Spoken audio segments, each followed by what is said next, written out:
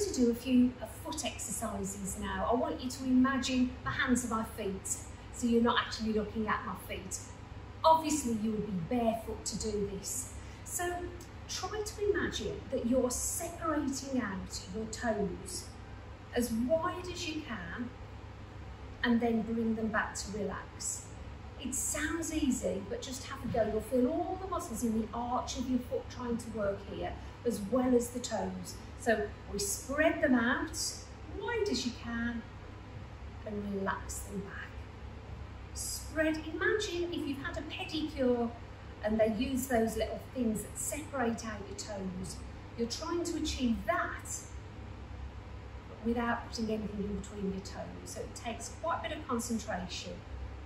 Last one, spread and relax, and then just curl and stretch your toes gently.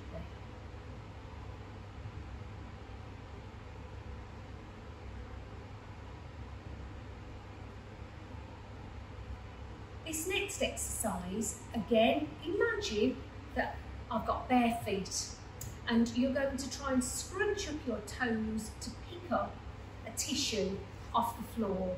So this is my foot, here's the tissue, and we're going to actually scrunch it with the toes, lift the foot, and then pop the tissue down, then scrunch, lift, and place it back. So what we're doing is this claw action, we're having to use that as we lift and place, relax, scrunch, lift, and release. And just having that tissue gives you the focus on being able to lift and place, lift and place. And so you're working, again, all the muscles, the ligaments and tendons around your toes and your ankles. And that's very important for good balance. The next exercise we're going to do helps with ankle flexibility and stability.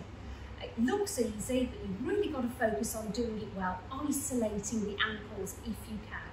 So feet hip width apart, and we're going to rock gently onto the outside of the shoe or foot, back to centre, and rock onto the inside and back.